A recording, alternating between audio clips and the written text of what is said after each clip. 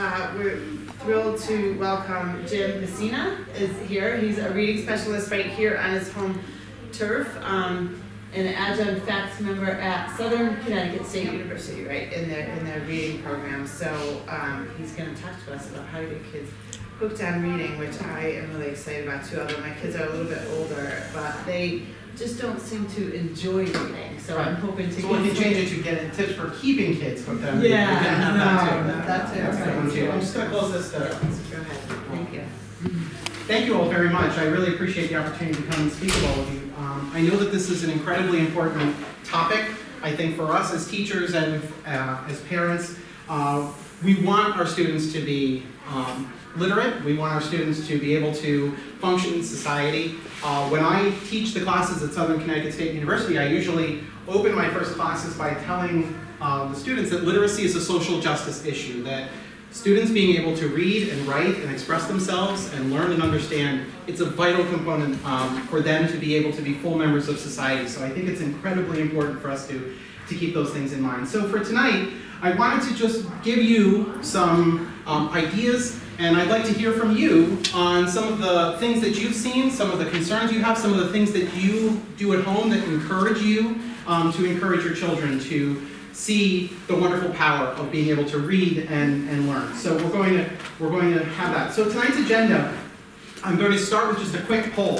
What are some of the things that you see that concern you? And we're also going to see, I'm going to ask, what are some of the things that encourage you in terms of the literacy habits that you see from your children? I'm going to share some tips on motivating and encouraging readers of all levels, whether they're students who really enjoy reading or students who might be a little reluctant. We're going to talk about how families can best support reluctant or struggling readers, so there's some other tips and strategies that I'll share with you tonight as well. I'm going to share some book recommendations, which is, I think, the heart of what this is all about. We need students to read books that they really love, and when they find books and authors that they really care about and love, that's really what's going to spark and keep them going. So we're going to talk about that, and then leave some time for questions and answers as well. Okay? So I'm curious to hear from you. What do you see or not see in your child's reading behavior that concerns you? So what are some of the things that you see? Have to encourage them to remind them to get their required reading in. Okay. Reading the right kind of books. Say a little more about that. Okay, so I have a sixth grader, and he will quite happily read a big notebook 20 times over and over again. But getting him to read something that doesn't have pictures and has more words, that's more challenging. Gotcha. So. Okay.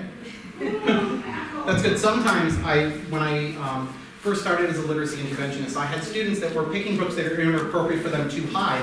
They wanted to read books that were above their level because they aspired to read those, but then when the reading broke down, they became frustrated. So I think it sort of goes both ways, but I think one of the pieces is to get students to move on to something more challenging, which is one of the pieces we'll see. Good. Anything else? No, I guess one of the questions I would have is, are kids just born, are some kids born loving reading, and some kids just aren't? Because like I get, say like is it nature and nurture piece? Yeah, like right? you have the kid that just loves to read, and I don't know, or can you really teach that, you know? And I think like for my kids are drawn to like the Diary of a Wimpy Kid, which is all pictures, and it's not really getting into the story, I don't think. And Okay. I just think they're more drawn to those other screens, you know, and that pull that is taking them away from reading. That's a great question, and I'll give you my take on that. I don't know that I can share too much of the research base around it, but I think that there is something to be said about that. But I just wanted to. Yeah, I have a really big kid concern because my child is 17 that I have a question about. He used to be a very big reader, and he's still a big reader, but it's audio. It's all audio books now. Right. And he said, which is your business, it's your business, so that's good. But he said recently, I don't focus as much on on a paper book anymore. Like I get more of it from the audio books, and it kind of freaks me out. I thought I don't want to have a kid that never gets a book and only listens. I think as students get older and they figure out how they learn best, I think that is one way, and I think it's interesting because there are some students, as you said, who for a very long time were very much glued to it, and I think technology has a big piece with that. I think students have gotten accustomed to getting information in a variety of ways, and I think there's some of that will struggle. But I do have a little bit to say about audiobooks toward the end of my little talk about it. But I do think that it's valuable. But I think just like any other habit, if it's exclusively that, I think that it takes some away. But I think students are reading a lot more than we think as well. Although social media might not be the greatest method of students, I find that, at least in my peer group, there are folks who share articles from really reputable sources. So folks are forwarding me stories from the New York Times, from the Washington Post, from sources that I wouldn't probably have read on my own, but because they're sending them my way. And I think that that goes for students as well, as they want to educate themselves. Not that they're all reading The Economist, but they are, I think, being exposed to a lot of different sources of literature. Yeah. I have younger readers, and the two concerns that I have is, one, my oldest can read a lot of words, but when I ask him questions about it, it's very difficult for him to, and he does have a diagnosed learning disability, so sure. That's part of it, but also, and then the other thing is, this gets back to what they read, like he loves nonfiction and not that interested in fiction. Interesting. It's usually the other way around. Yeah. I think we take it from our point of view. I think a lot of the reading that children will do as they get older, we see that there's much more nonfiction that students are being exposed to, whether that's in their high school life, college life, or their professional life. So I think that that's a really good thing, because some students, it's hard to get them to flip in the other direction. They exclusively want to read fiction, and having them read nonfiction can be a little bit of a challenge. But I see what you're getting at, and hopefully some of the things I shared tonight might give you some ideas. Yeah. To that point, I have had an avid reader. Tore through Harry Potter at a very young age, and now he just wants to read books. And sports-related articles, maybe sometimes some books. He is enjoying the Greek mythology. He's a freshman, but it's the books, that's kind of slowed way down. Yeah, I think for many of us, I think there's a time where some of those literacy habits can plateau, and it becomes a little frustrating. But I know for me, there was a period doing my summer reading. I went to Notre Dame High School when I was growing up, and so growing up in West Haven, we were doing some reading, and then summer reading suddenly became a chore. And it could be hormonal, it could be that I was more interested in playing on the freshman football team than doing that, but I think there were a variety of things that came about. Yeah, Mr. Campbell. Yeah, I would say that one of the biggest challenges that I see is that during the school day, kids are scanning for information, and for them that they would say that they're reading. But when you're looking at a screen and you're looking to hunt for specific information, it's a very different skill set, and it's a very different way to read than reading a book, whether it's fiction or nonfiction, and reading for pleasure, where you really need to maintain sustained focus over a longer period of time. That's not the skill set when you're looking for information, whether it's from a textbook or an online source. Very different. It's very true. And I think I'm sorry, I forgot to introduce Mr. Felmglade. Oh. He's our assistant superintendent. Introduced him already. He's one of the crew now. I know, but he's a regular attendant, so thank you for coming. Sure. Yeah. I have a son that is one of those kids that does just love reading, and like it's almost an escapism sometimes. Like instead of doing his homework, he's like reading a book for pleasure, which is great in theory. But I notice as he's getting older, and the homework is more, and there's band practice, there's less time for that just pleasure reading that he used to really do a lot. So I worry about that going forward. He's 10 now, so I worry like with middle school and high school homework coming, that pleasure reading just might dry up. And I think that is a concern that I think a lot of parents have, and I think on the teacher side, so before I came to work at Morgan, I worked in New Haven, and I taught 5th through 8th grade for many years, so I worked in middle school, and it was just around that breaking point for many kids as they were trying to navigate and figure out who they were academically, and so I spent some time there, and so it gives me a little bit of an appreciation for the mindset of students as they come into Morgan, and I think that's some things to keep in mind. And again, I'm hoping that maybe some of the points that we talked about tonight might give you some insight into those pieces. So I don't always want to stick with what's the negative stuff we're seeing, but I think out of what you've shared, I hear some of the encouraging things. Children that are interested in nonfiction, children that are interested in online sources, children that are really avid readers, even though it might get in the way of some of the academic habits that they have. So there were some other things. But anything else that you wanted to point out that encourages you? Yeah. So I would share that, because I had the avid reader, the plateau thing that you just snuck that in there, that I've seen 3 times in his phases. But the most critical thing was right at that switch in that 4th, 5th grade era, switching into a series. Getting hooked on a series and then flying through the series and then picking up another series and flying through another series. And that to me was like just at the critical point. I think that's... My daughter is a very avid reader, and she she was into a series, and she got to the last book, and a new book was coming out. She had to order it before, it was like, I gotta get it. And so I can understand the series reading. Yeah, the Harry Potter series was just taking off as I was in my education courses at Central, at CCSU. Those books were just really starting to hit. I mean, it was like, oh, what's this Harry Potter thing going on? Well, maybe I'll read it for my children's literature class. And that got me hooked, and then was able to pass that on to many of the students I've taught. Good, yeah.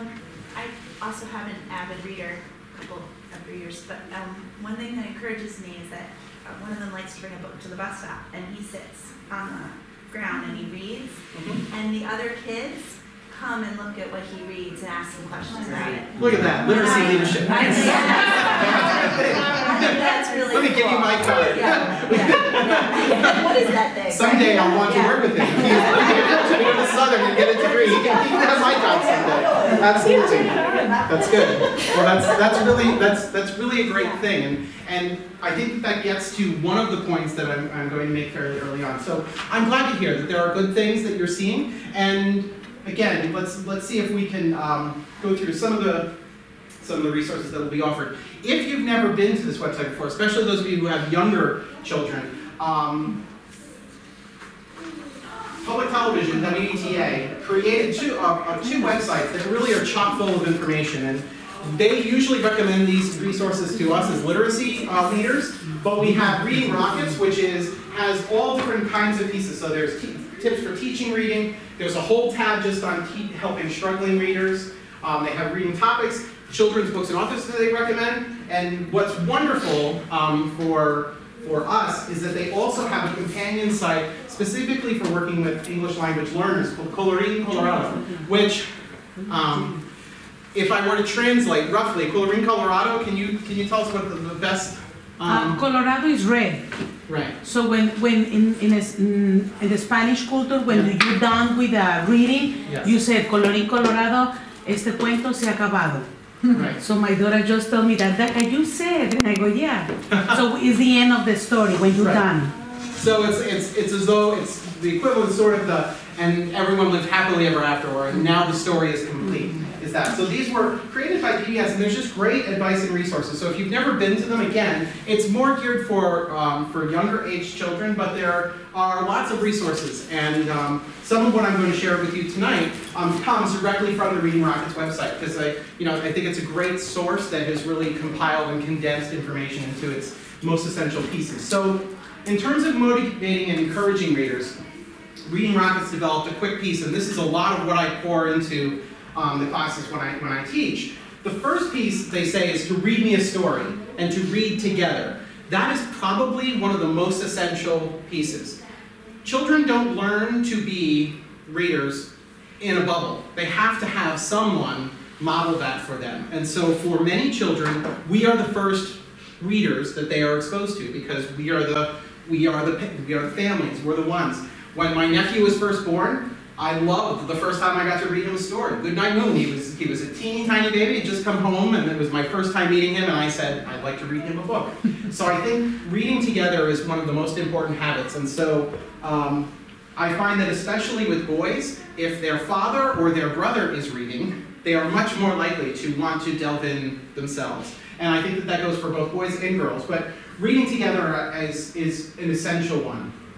The other tip that I would say is to look beyond books. And I think that for a long time people minimized comic books, graphic novels, and those types of reading and Diary of a Wimpy Kid as less than.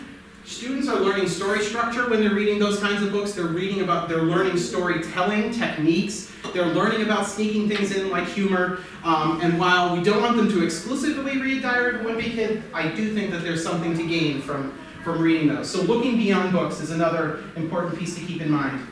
And keeping it fun, and I'm going to go back to this a little bit later, that it shouldn't be a trial, it shouldn't be this arduous task that makes everybody miserable when we're asking our children to read. So to keep it fun, create games, act out what you're reading. When I taught in New Haven, we read The Watsons Go to Birmingham, which is one of my all-time favorite books. And Christopher Paul Curtis, he's listed at the bottom as one of the awesome authors. His book was so easily read aloud that I actually took the time to transcribe it into a play and had the students act out the scenes from the book, and they loved it because it gave them a way to immerse themselves in the story.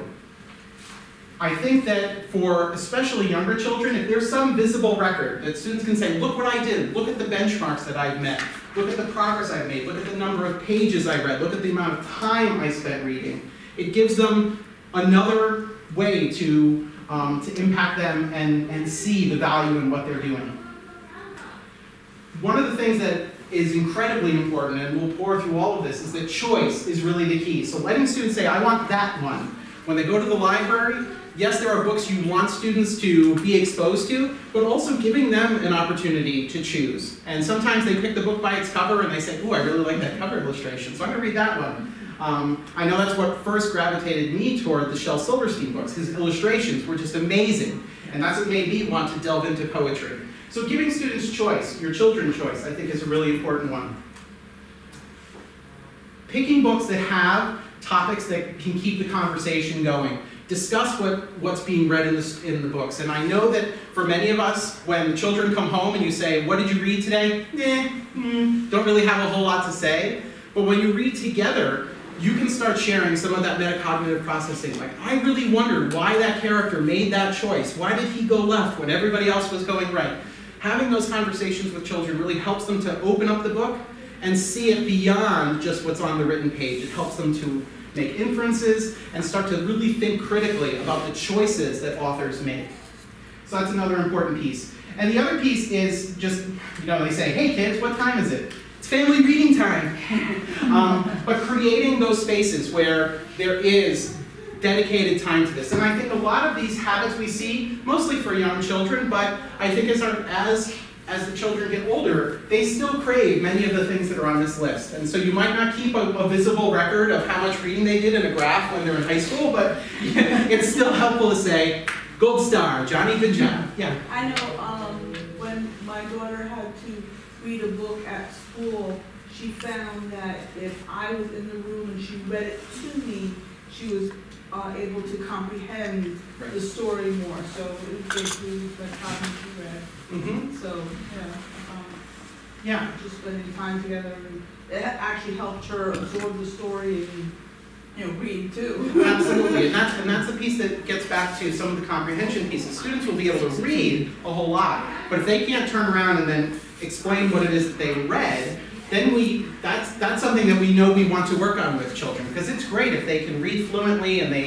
their prosody is good and everything sounds wonderful coming out, but if they're not really absorbing the content, then that's where our conversations with them can really be a big help. And so it's good that you're creating sort of that family community time where you're spending some time on that.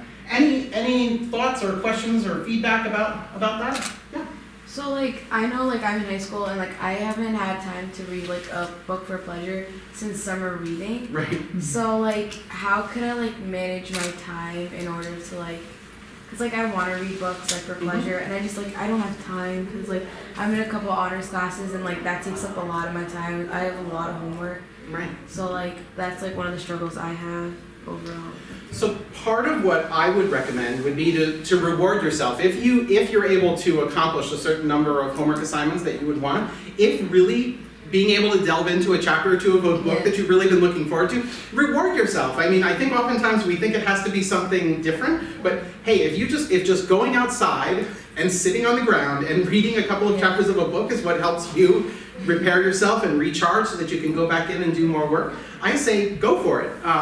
But I know that it is challenging because we are sending, I think, some of our students a mixed signal. We want them to be literate people, but they're going to read this part now because that's what we're really focusing on. But I think creating that balance for yourself is so critical. We have this conversation a lot with students at the high school, is striking a balance between the work, and there is a lot of work because the expectations are that there's going to be a whole lot of expectations beyond the high school life. But I think, even as adults, taking the time to read something for pleasure. There was a time when I was doing my coursework at Southern where that's all I was reading were professional articles or theory books, and I thought, what I wouldn't give to just sit down and read a good old-fashioned novel right now. And so making some time for yourself, I think, is a really an important one. So I hope that you'll be able to do that for yourself, to take a break. Anything else? Okay. So I'm going to take a short little segue from what we had put in the description for tonight. But before I do that, one of the pieces, and this comes from Reading Rockets, is recognizing the difference between an emotionally turned off reader and a child with a learning problem. And so for many of us, I think sometimes when we see resistance to reading, our first inclination is that maybe there's an underlying issue there. And so part of what, and this is again, mostly for younger children, is to go to the library and ask the librarian for books that would be appropriate for your child's age. And if your child can read it and understand it, then that can help you to think about whether or not it's a motivation issue or if there really is an underlying learning issue. And so if kids complain about stomach aches, that they don't like going to school, that they don't like reading anything, then it could be an indicator that there is a struggle with the child's reading habits. And so there are some things that would indicate that there could be an underlying issue, but other times it's that students don't really get the same kind of pleasure out of reading that we might. And this goes back to your nature versus nurture piece. Are students just naturally inclined, or is that? And I think that there are some students, I taught students I had brothers and sisters who had no interest whatsoever, and yet that kid always had a book and always wanted to be reading. So I think there's always going to be individual differences with children. But it's important to be on the lookout for those pieces and to have conversations with your teachers. And I think here in Clinton, Mr. Faniglietti and I spend some time working with the other literacy professionals in the district, and we've tried very hard to do assessments that will help us, have students complete assessments that will give us a picture of who they are as readers and thinkers. And then if there are issues that are there, working with them to do some kind of intervention to help bring them along, okay? So I think classically, if you were to ask me 5-10 years ago, what is one of the warning signs of dyslexia, which is one of the issues that has really, I think, become pretty pervasive in reading, is that people thought about reversing B's and D's, that was, if students did that, it was sort of a warning sign that they were suddenly there. It's not. So let me just right give that. I don't want you to panic, like, oh my gosh, he wrote dad instead of bad. Ah! There's no need to freak out if that is, but that can be one of the indicators that are there. So, and that could also be a visual problem, which it doesn't necessarily just mean that there is an issue with dyslexia. But what I'm going to show you is this is an excerpt of a TED Talk specifically about dyslexia. And I shared this with the Morgan staff when I first started teaching here because I was hearing the word get thrown around and I didn't always know. Oh, sorry. She's so excited she wants to be here. The term was getting thrown around. So I showed this to staff to spur some conversation. So I'm going to show it to you as well, just to help frame our conversation around it.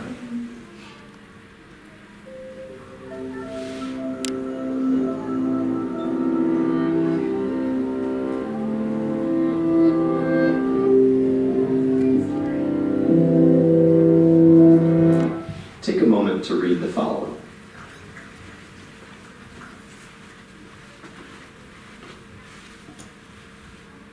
How was that? Frustrating? Slow? What were those sentences about? They're actually a simulation of the experience of dyslexia, designed to make you decode each word. Those with dyslexia experience that laborious pace every time they read. When most people think of dyslexia, they think of seeing letters and words backwards, like seeing B as D and vice versa, or they might think people with dyslexia see saw as was. The truth is, people with dyslexia see things the same way as everyone else. Dyslexia is caused by a phonological processing problem, meaning people affected by it have trouble not with seeing language, but with manipulating it.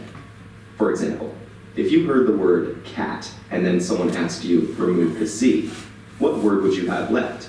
At. This can be difficult for those with dyslexia.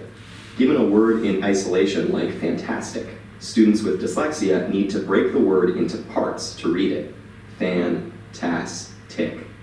Time spent decoding makes it hard to keep up with peers and gain sufficient comprehension. Spelling words phonetically like S-T-I-K for stick and F-R-E-N-S for friends is also common. These difficulties are more widespread and varied than commonly imagined. Dyslexia affects up to 1 in 5 people. It occurs on a continuum. One person might have mild dyslexia, while the next person has a profound case of it.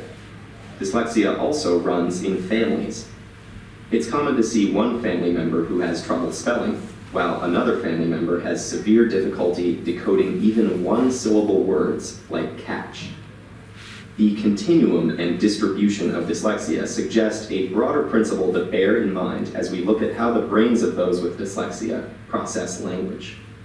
Neurodiversity is the idea that because all our brains show differences in structure and function, we shouldn't be so quick to label every deviation from the norm as a pathological disorder, or dismiss people living with these variations as defective.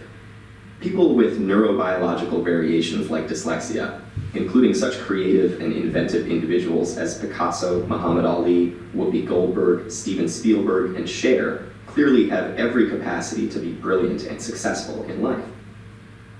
So here's the special way the brains of those with dyslexia work. The brain is divided into 2 hemispheres. The left hemisphere is generally in charge of language and ultimately reading, while the right typically handles spatial activities. fMRI studies have found that the brains of those with dyslexia rely more on the right hemisphere and frontal lobe than the brains of those without it.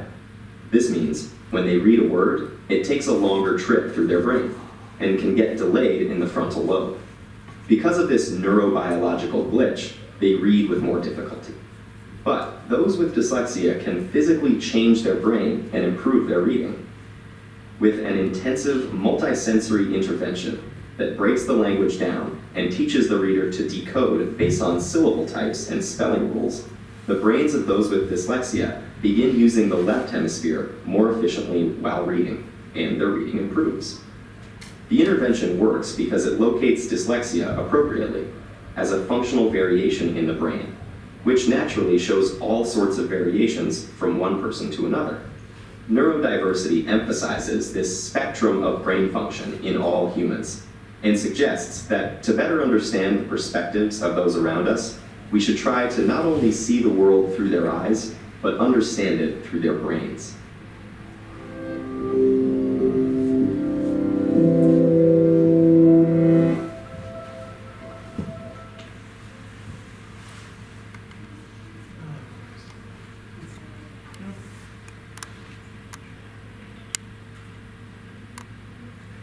Thoughts? Any questions that sort of came as a result? Yeah. How widespread is this technique for physically changing the brain? So I think now more and more programs have come to light as a result. Within the reading circles, there are trainings that you can go and learn some of the techniques. There's different programs that students or that teachers can be trained in to work with students. And I would say that many of our literacy specialists have been trained in that, especially at the lower levels for younger children, to address some of those concerns. So I would say that within the literacy circles, there are a few options that people have. Of course, there's competitors and saying, "Oh, you can do these different programs," but they've definitely come a lot further than they were when I was in elementary school.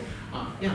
Is this like Orton Gillingham or Wilson or all of those? Precisely. Yeah. So the Wilson program is one that's fairly common. With Orton Gillingham is another one that can be trained. UConn does workshops that folks can go to. And be specifically trained in using those multi-sensory, multimodal ways of helping students. So it really gave you a simplified version, but it's, there's a whole lot to it. And do you have any idea of what the success rates are?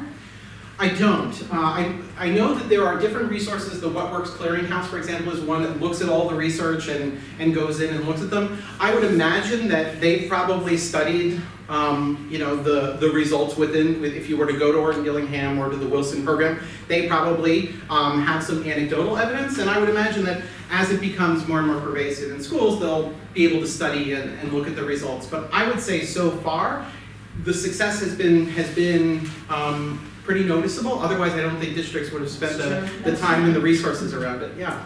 I just wanted to share that if you know someone, a child or a family member who's dyslexic, there's a beautiful book, Thank You, Mr. Fokker, by Patricia Polacco. It's just a beautiful children's book about a girl who has dyslexia, the teacher who helped her. Right, and it's semi-autobiographical with Patricia Polacco herself, who's amazing. If you don't follow her on Facebook, she posts many great things, not just pictures of her cat, but she just has this great way about it, and I think her books are just so wonderful because they so beautifully illustrate some of those really important transitions in life, and that was one of the ones that's in there. So Patricia Polacco, P-O-L-A-C-C-O, might be 2 L's. It is 2 L's. L-L-A-C-C-O. So they're beautifully illustrated books. She writes and illustrates them. They're really wonderful. So she's written a whole host of books. Thunder Cake is another one of her. My Rotten Redheaded Older Brother is another one that talks about her relationship with her brother and how that changed over time. She's amazing, and I think she's a great example for young women as far as their storytelling. But I have boys that will also push each other out of the way to get to them. So they're great. They're great books to read. But thank you for. So just wanted to add regarding the screening for dyslexia. Our elementary school reading interventionists are trained to do these screenings to make sure that we pick up on any of those sorts of learning profiles at an early age. And both Orton Gillingham and the Wilson program are what we refer to as scientifically research-based interventions that are part of the clearinghouse that have really stood the test of time in helping to remediate those reading difficulties, including dyslexia. So by the time kids are entering Pearson, those types of decoding issues are definitely screened for and picked up. Not necessarily. I'm sure there's some fine lines. I know they try, but you also have to champion for your own kid. I mean, it's... And I think that's another message I hope to share with all of you. I'm glad you did bring that up because I think there are times where, and I've worked with students who are really good at sort of acting the part of looking like they're very literate. They participate in class conversations. They do all the habits that you'd expect to see. But oftentimes I think the screenings that are now, I think, are being used. I hope we're catching more and more of those things earlier and earlier so that by the time students get to that age. But I agree that there are also, I think, physiological changes that children can go through at stages in their life that might affect their ability to, as they were talking about. Part of the neuroplasticity, our brain's ability to shape and adapt, as our brains are developing, there's also things that we couldn't have foreseen before. And I think now as we become more aware of ADHD and other issues, the impact that has on brain physiology, I think you're absolutely right. And it's not just that one. I mean, using that as an example can be things that can create issues for students the further they get along in their education. So I appreciate you bringing that up, and I'm hoping that it's now addressed. But we can talk about that after. Yeah. Okay. So, so as far as tips for families encouraging kids to read at home when they're struggling with reading in school. So this is the thing. Very rarely with the children I've taught, by the time they get to me, they know that they are not the strongest reader or writer. Usually, definitely by the time they're in high school. If students are having an issue, they know it. It's not a mystery to them. They're not saying to themselves, oh, I wonder where this came from that I suddenly can't read. It's probably been an underlying piece. But as the reading itself has become more and more challenging over time, I think students start to realize this is a lot more challenging than it was just a year ago. And so for that, I think a piece of it is that when students come home, the last thing we want to do is, well, you're not a very strong reader, so you're going to sit in that chair and you're going to read that book until you get it. And I think that we have to be very, I'm being funny, but unfortunately I've known families that have had that as their philosophy.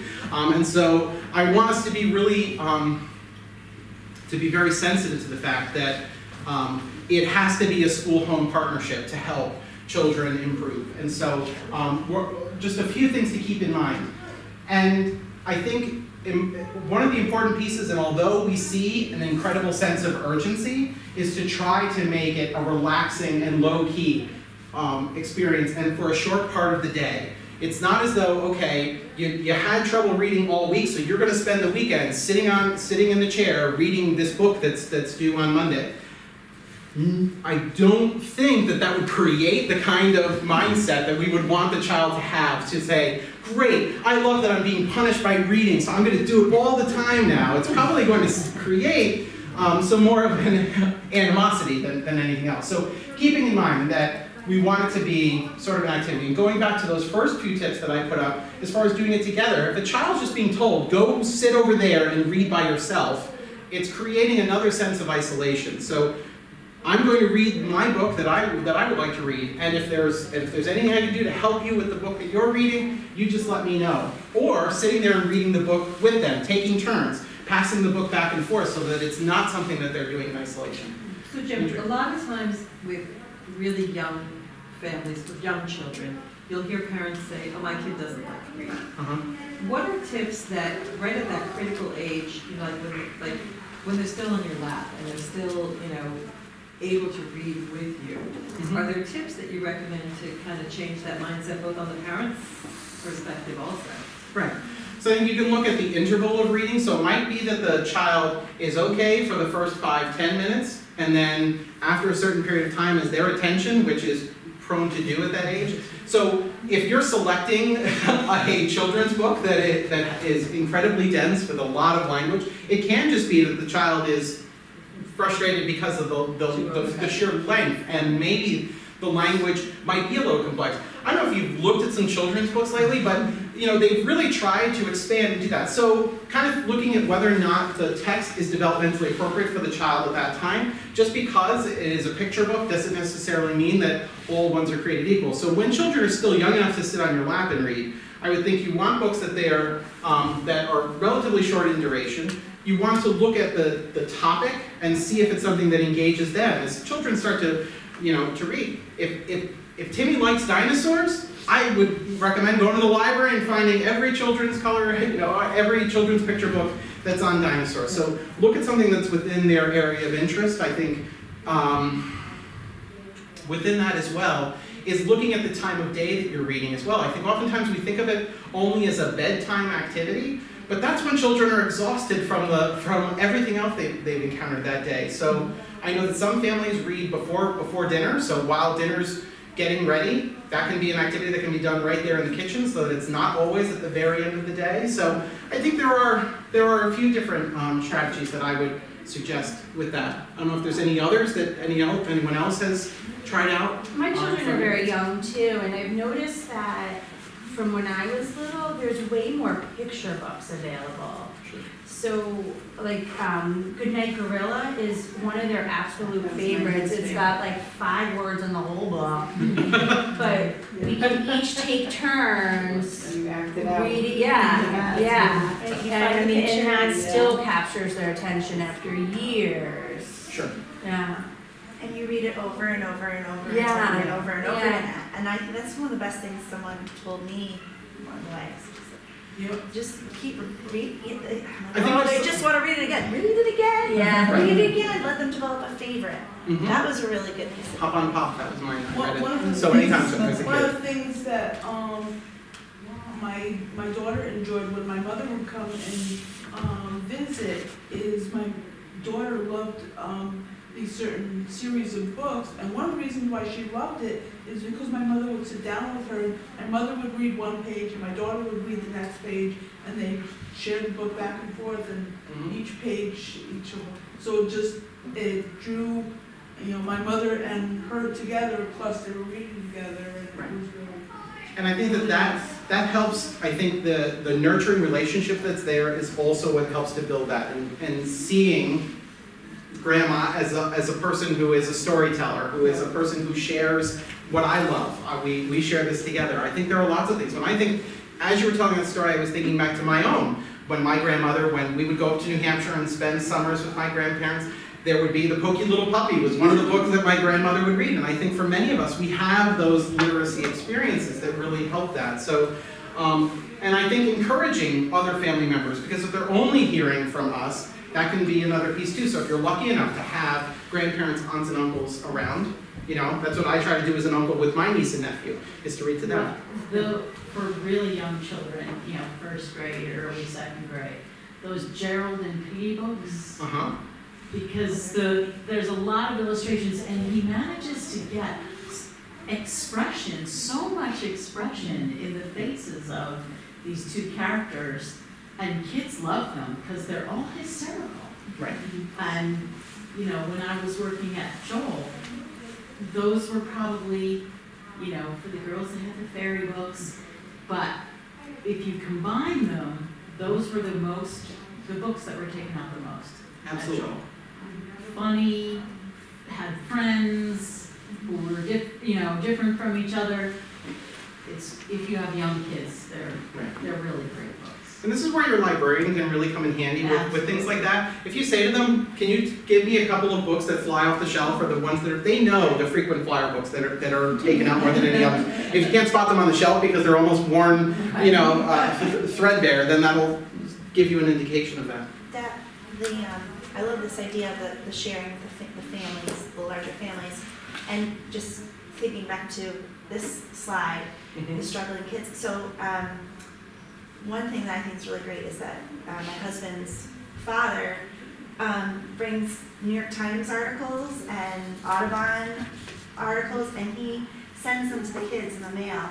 Thought you would be interested in this. Like, look, there's going to be a supermoon. And I never asked him to do that, but I thought, thank you, because that's the next level of reading that they're not prepared to do quite yet. But he's bridging the gap for that. So it's amazing what our families can do. My mother was so excited the day she figured out that my nephew was old enough for Ranger Rick. She got so excited. She said, yes, I know what I'm getting him for Christmas. It's a subscription. So he can start reading about backyard animals as well. Yeah. So I think having that piece and seeing a literate family, I think, goes a very long way for children to model some of those things. So just a few more tips on this. Sharing what you're reading with children as well. Oh, this is what you're reading at school. Well, this is the book that I've been reading as a part of my book club. I think is really great. And this is the other thing too. I think we think that we only have to share. Oftentimes, I'll dog ear if I'm reading something and it's a particularly well-written passage. I think the teacher in me says, "Oh, I could use this someday," so I'm going to keep an eye on this. But sharing with children, what are some of the interesting parts of the books that you're reading, and keeping those things in mind too.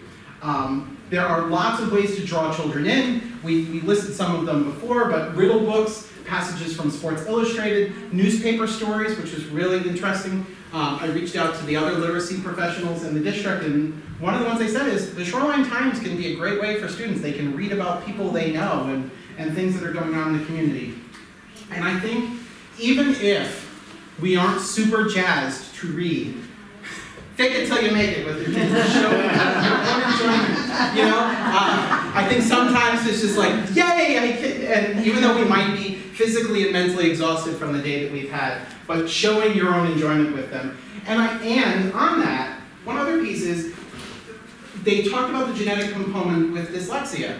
I think also, if your child is struggling, be honest. If you had struggles as well, tell them. It wasn't easy for me either. I think we make them feel like, well, good luck, kiddo, I hope it gets better. That's not necessarily going to give them as much hope as, well, you know, Uncle Dave really struggled too. And I know that his teachers did many things with him until he was able to read. And now, you know, so giving them some hope and those pieces, I think, are an important one to keep there. Can I really reinforce that? Like, Yeah. with my own child, like, just Sure. being super positive when he's had struggles with his schoolwork and saying, well, you know, and again, he has a diagnosed learning disability, to be able to sort of say, okay, well, your brain works differently, and that's okay, and we're going to figure out ways to help you figure out new ways of doing your work. And he's responded really well and has been really resilient.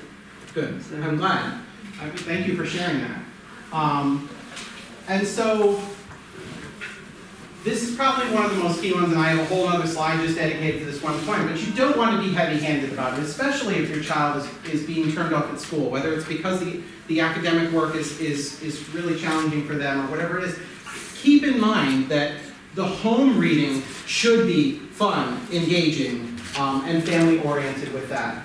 And the other piece, which is, yeah, I think one that all of us will say, it wasn't as good as the movie, or the movie wasn't as good as the book. But if the kid really does like a movie, I think one of the great things is that they are novelizing a lot of them now. You went to go see Finding Dory, you liked it? Great, let's go to the library and get the story of Finding Dory. It will help the students with the familiarity that they've already had. So this piece of advice is, I think, a really important one. And it talks about engaging students in things that they're interested in. I think if a student or child has an interest that is something that really keeps them going, that is going to make them want to persevere because they want to learn about it. And so the way back, as they say, is through material that's intensely interesting to them. So I think sometimes we get concerned if our children, sorry, I keep saying students, if the kids are only reading Matt Christopher books, because that's all he's reading, are Matt Christopher books about sport. Guess what? There's so much language, vocabulary, and things that are there. Let them read those books. If that's what's going to keep them engaged, I think that it serves a very valuable purpose for them as well. So a couple of things to not do. If the child is struggling reading aloud, don't force them to continue struggling. That's the piece that I really couldn't get my head around. This is a really tough thing, so you're going to keep doing it. We used to joke that the beatings will continue until morale improves. You know, you don't want to have that happen. So you want them to enjoy what's happening. So don't force them. And this is where we were talking about before, trading off. Reading the book aloud to the child first, and then read it together. It can send a really incredibly positive message. And it's supposed to feel good. So when it does, when that reading begins to seep in and they build their skills, whether that's through school or practice at home or a combination of both, it's going to help them instill those good habits in them. And to keep in mind that we repeat the things that are pleasurable. So if it's a pleasurable experience, guess what? They're going to want to come back and do a little more and think about it a little bit more. And this is one where, I'll never forget, there was a parent who came up to me one point and said, I'm so proud. Whenever they're bad, I make them read. And I said, no! So please, never make reading a punishment. So it should be enjoyable and encouraged. Not go to your room and read a book. Guess what? They're not going to read. When they go to their room, it's not going to happen. So don't think, you know, I would say, and if you have, this is a judgment-free zone, what happens here, if you've ever had that as a form of punishment before, you're gonna go sit in a chair in the corner and you're gonna read that book. Okay, it's okay, we're gonna give you a pass. But I think if students perceive it that way, that's going to be a really hard way of thinking for them to get out of. So please, encourage it, make it something positive, make it a reward. You know, when students reach an accomplishment, great. Let's go to the library and pick out a new book when they reach some kind of milestone so that they see that there is tremendous value in getting those pieces. So for you, if you've had a struggling reader in your family, as some of you have surfaced here, you know, being hopeful. I think if we approach it with a pessimistic attitude, that in and of itself is not going to make the situation any better. We have to become strong advocates for our children, to know that we want to advocate for them so that they can get the most that they need, and having that. And then, the other piece is to, kind of goes along with my earlier point, is to not let our own anxieties spill over into the kids. Did you read that yet? Are you really having trouble? What's going on? Do you really understand what you're reading? Oh, no, this is horrible. I gotta make sure I talk to your teacher. If we let that seep through, I don't think it's going to create a very calm, nurturing environment for our kids. And so we want them to have, we want them to see the pleasure that's there. So not showing them our own anxieties. And if they are struggling, there are strategies that you can use to help them. So some of the things that we've talked about tonight, I think also talking with your child's teacher. So one of the things that's wonderful as a resource here is we have so many adults in the school district that are experts at the level that they teach. They've been teaching second grade for many years. They've been working in first grade classrooms. They've seen many of the things that work. And I think sometimes we think that because I have the literacy professional hat on, that I suddenly was endowed with all the knowledge that a 20-year veteran has. That's not true. I mean, many of them have been really working with children and have helped them push through many of those developmental stages for them. So keeping those lines of communication open, I think, are really, really important. So I want to acknowledge that this next piece of my presentation, and a lot of what went into the earlier piece, came as a result of the other members of the Clinton Public School Literacy Team. So Jennifer Kelly, who's brand new at Elliott, as well as Lauren and Holly, gave me some recommendations to share with all of you tonight. So my last piece is going to be some shout outs to some really great authors and series to keep in mind. So that you're not writing them all down furiously, I can share this with all of you. We can put a copy of this up on the Clinton Public Schools website. I do. You have treats? Well, do you think any of your kids are allergic to this? Oh. It does say nut and something, whatever, free. No allergies. Oscar has a peanut allergy. Oh, that's a peanut allergy. Yeah, Oscar has a peanut allergy, but he knows to ask. So. I think it says, what's the maiden name, not free facility? Is that, yeah, so they shouldn't. He should be fine. Okay. Awesome. Thanks for checking out New. We appreciate it. She's a great kid. We're very lucky to have her here this morning. So that you don't have to write all these down if you're seeing there, but some of these were series that were around when I was there. They're oldies but goodies, and some of them are relatively new ones. Like Alien in a Pocket was not around when I was in elementary school. So when we look, there are all kinds of books that are really geared toward first grade into early second grade. So there's some ones that are there. Frog and Toad is pretty much, that's a great one that's still around. So working with students on there. But there are also books that are going to be on this list that I really was relying on the knowledge of my peers to really help me make some recommendations. The gentleman that wrote the Bad Kitty books was just that Joel. Nick, yes, that's right. She'd written that in, and she actually put that in as a little note. By the way, he just came to Joel. But I took that part out because I was like, if you missed it, I didn't want you to feel bad. And you could have bought books and had it autographed. Look at that. So there's a whole bunch. So they created now box sets, and this is the other piece with this. Many of the books that are listed here are books that are the first in a series. And so I found for me, and many of you had talked about how Harry Potter sort of lit that fire. I think that there are so many series now that are out that I've seen students just plow through. If they find an author they really like, plow through. There are so many books that they've written, and there's been a tremendous amount of research about just exposure, more vocabulary, more concepts. All of those things will help children tremendously as they advance in their grades. The other thing for young readers too is that you can get so many other things to go with the characters too. Like you can get stuffed animals, you can get pajamas, and other things that help them. Yeah, mass marketing, right? Exactly. And it's great because it's not just Disney characters. They actually have. You can go in at RJ Julia, for example. They have a whole cart with all different literary characters, stuffed animals. So it's great to see. So again, for second grade into third, you see that there's some other ones, again, series that were around but not. Little plug for Jane Goodall.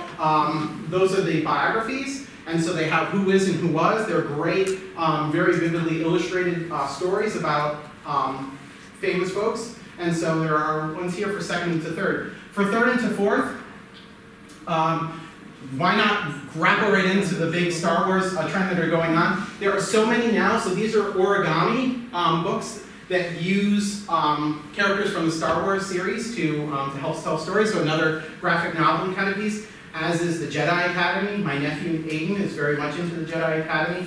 And the Geronimo Stilton books. Has anybody read those with your kids? Yeah? So, you tried?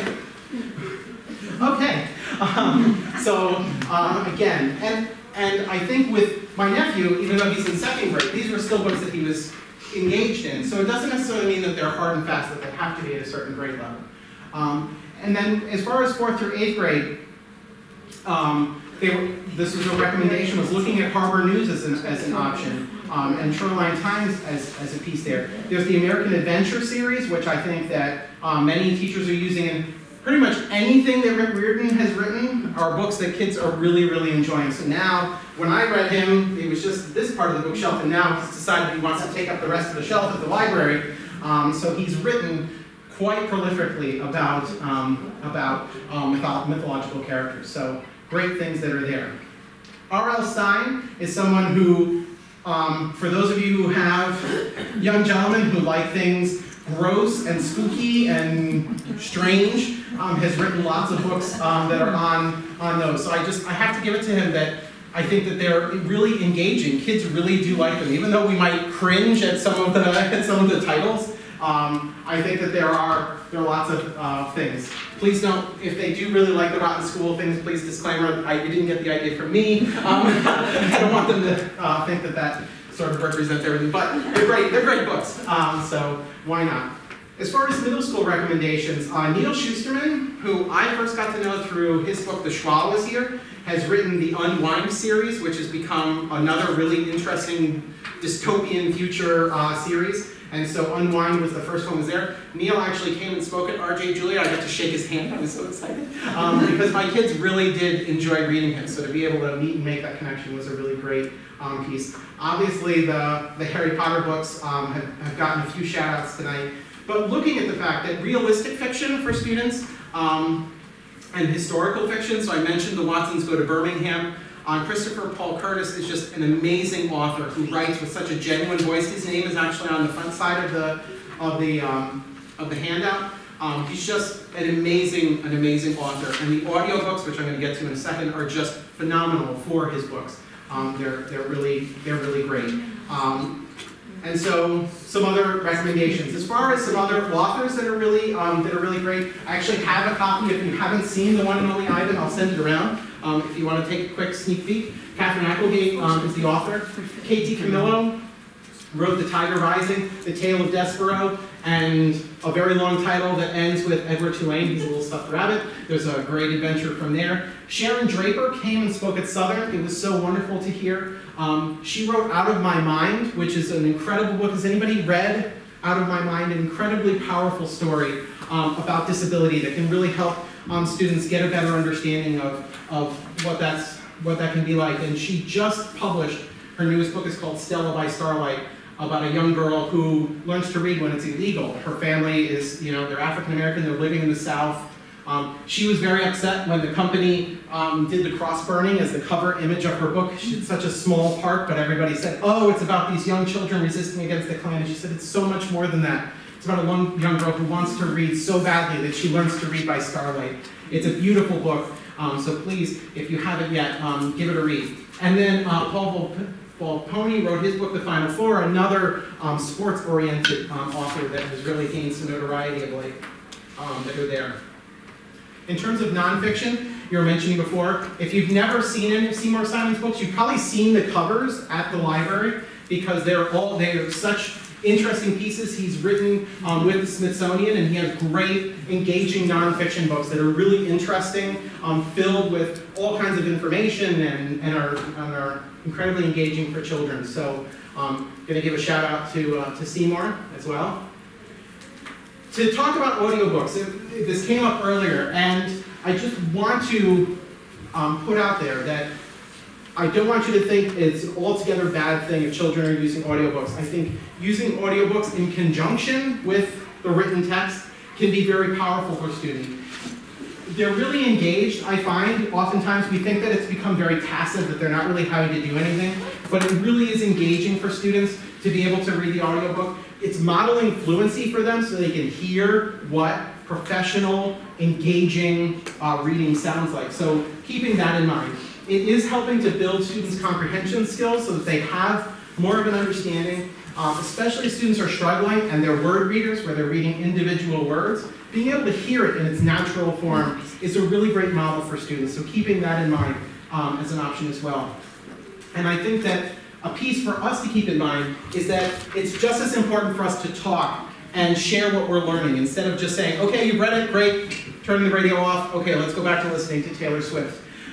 Taking a minute to have a little bit of a discussion about what you've listened to, I think is a really important component with that. So there is a tremendous potential there. As you can imagine now, there are many books that have been written, and I just found some ones that are relatively recent that have been written. They're on the front side of your handout, are just some books about looking at some of the engaging topics. We really didn't get into digital literacy too much, but pieces about engaging the reluctant reader by using technology is a new book that just came out last year. Another book on reaching your reluctant reader, there's a book that's very inspiring by Jeff Gunnis about how he worked with his son to become an unstoppable reader, pretty inspirational. And then another book club, Help Your Child Grow from Reluctant to an Enthusiastic Reader. So these are all books that I would see if they're available at your library. I should have done my homework and see if they were available down the road at the Henry Carter Hill Library, but there you go. As I was doing some research for tonight, I found an interesting website. It's called WeNeedDiverseBooks.org. And I thought it was really interesting because one of the features they had are, if you like Stregonona, why not read Noodle Magic next? So it's looking at books that are sort of become a part of the pantheon and giving us some opportunities to look at some more diverse book selections to share with our children. Another is Joey Pigza Loses Control. The Joey Pigza books are about a child who's struggling with ADHD, and so there are other books that are recommended in that vein as well. And so this is one of the features that they have, is they give you a book and then another recommendation if the kids like it, to move on to another one. So I thought it was another interesting website to share. Typically, when we're having this conversation, oftentimes parents are focusing on boys that are reluctant readers. It's not that it is a one-way street, but I found that it tends to work that way. So I just wanted to share really quickly. John Sheska is a really interesting author. He's famous for The True Story of the Three Little Pigs, and he wrote a Newbery Honor book called The Stinky Cheese Man and Other Fairly Stupid Tales. So that sort of gave him notoriety. But John started a movement that was looking at inspiring young boys especially to get reading. And so some of the historical fiction that I used to share with my students, because they're relatively short, are the Time Warp Trio books. He wrote a whole series where the boys go back in time, so they'll look at the Knights of the Kitchen Table, the Not So Jolly Roger, the Good, the Bad, and the Goofy, and so he takes historical fiction and implants these three boys in them. So good for young guys in particular. But he's also written a couple of books, again, about books for guys. So I'll send a couple around that I have with me, where John reaches out to other authors and asks them to contribute books that he's written for. So the first one was Guys Write for Guys Read, and it's all about authors writing about being boys. He also wrote another book called Knucklehead about his childhood. And as a result, he's also published a series of books that are collections of sports stories, funny stories, true stories, terrifying tales, really short, engaging stories that children can share and read together. And in terms of writing advice, Ralph Fletcher, who's another author that I use in the courses that I teach, wrote a couple of books specifically about working with boys and working on their writing development. So I know that the time was focused on reading, but I think the writing piece of it is just as important for us, so I'm sharing that as well. And I don't want to keep you too much longer, so that's really all that I had to say, but I wanted to give you some opportunity to ask some questions if you have it, or say, thanks Jim, we gotta go home now. That's fine too, I won't take it personally. So I hope that what I've shared tonight has been helpful. So questions, yes? Right where I was heading back to was because you did spend a fair amount of time on dyslexia. Yes.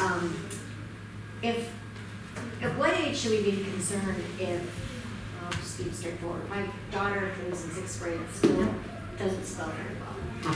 And, you know, I kept thinking as she got better at reading and she's doing well with reading, but when she's writing, it's a totally different story. So I think for many students, it's really tough to say that there's a definitive age that it would be cause for concern. And my mind sort of goes in two different directions. One, I think that we've become an increasingly digital society, and so a lot of the resources students will have will be able to assist them with spelling and writing. With that, I would say to have conversations with their, you know, with them and then with the teachers at school too, to see that. I don't know that there's necessarily a definitive, you know, break point for there, but for some, I think there's even adults who will say, I'm not the greatest speller. And so learning some of the tips, you know, some of the strategies that would work well, I think could be ones that would help her, you know, as she advances. But I don't know that there's a definitive. We can talk a little bit more, you know, one-on-one about it. But I appreciate it because I think it is a piece of, you know, when would be the time to. Right, and she doesn't hear. Okay, right. Okay, well that's the other piece too. All right. So anything else? What do you feel about e-books? You know, consuming books that way. I think exposure is really what is absolutely most critical and important. So for students, I personally still very much like having the book. I've gotten a Kindle. I find that I do use it, but I would never pick a Kindle over this. But I think for children, whatever is the most preferable media for them, I say is the one that you go with. And so many libraries now have where you don't necessarily have to, you know, pony up money to buy books on Kindle. Many libraries now have the ability for you to rent books for a shorter period of time using Overdrive and other pieces. So I think it's a valuable resource that's there. And I think we see now with Chromebooks being used more and more often, and I think in the college level, I think digital books are really the way things, you know, where things are headed. So I think if students are more comfortable reading that way, I think it's something that we would, as long as if they're engaged in the reading, I say we provide them with the method to do that. It's a real nitty-gritty question. So I have 2 readers, which is great. And sometimes they'll be reading something and they decide they don't like this book anymore. Now, when I don't like a book anymore, and I teach English, I'm done. I'm no time. My husband, he's like, you must see it through to the end. Now, I don't really care what these. Here we can. Should we go back to that other slide? The marital therapy. Yeah.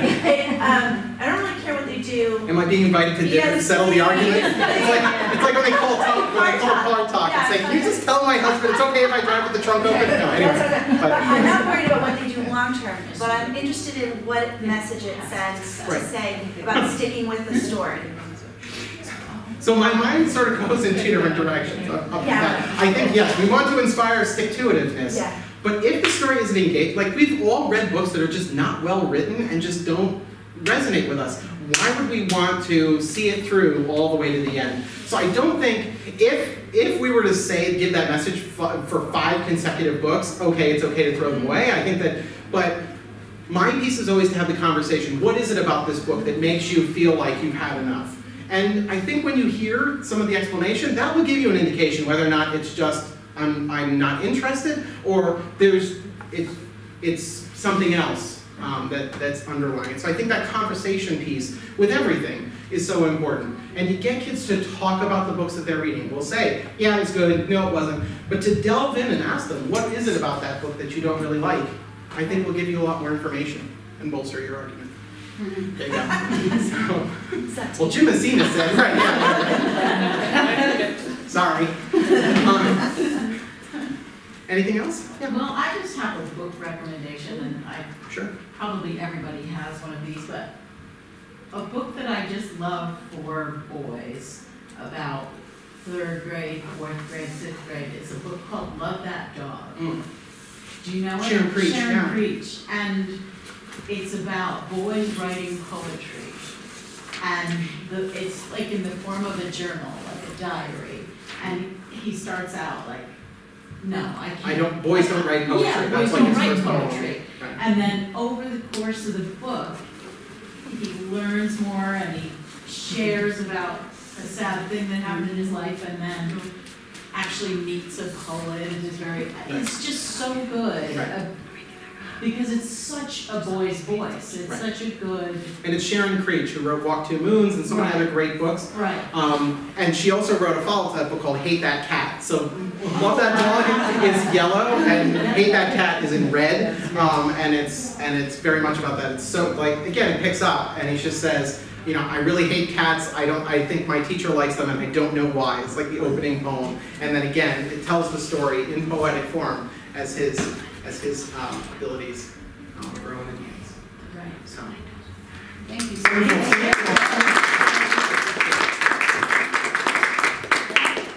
I thought that was awesome. Thanks for coming and everybody, thanks for your engaging and thought-provoking questions. And just wanted to invite everybody on December 6th, the PTA is sort of having like a holiday night out. So for $20, we're all going to Clinton Country Club and just sort of relax and maybe just like round I mean, it's a great deal for $20, and you know, you get great conversations, so you can kind of, I think you can come and pay the door if you want, or you can sign up on our website, so everybody's more than welcome. And I always say, like, these are just great people to have conversations with, so about everything, and we're all in the same boat. But thank you, Jim, this was very informative. Thank you very much for having me. I appreciate the opportunity. Thanks for Come and speak to all of you.